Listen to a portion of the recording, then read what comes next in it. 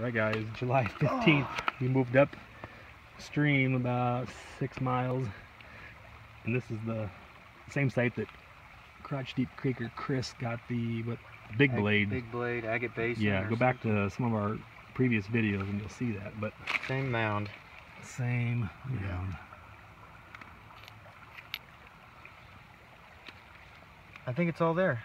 Well, except for the tip. That looks like a what do they call it? It might be an Adena blade. I don't know.